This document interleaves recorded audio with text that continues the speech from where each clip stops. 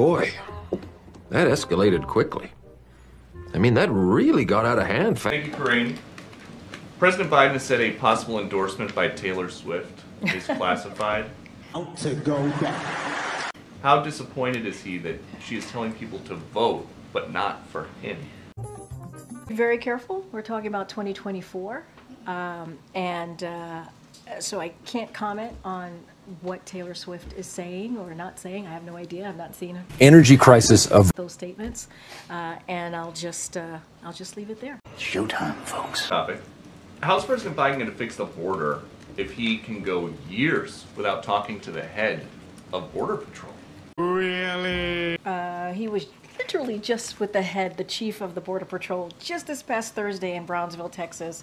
You all reported it. You all saw it. He was with... what did he say?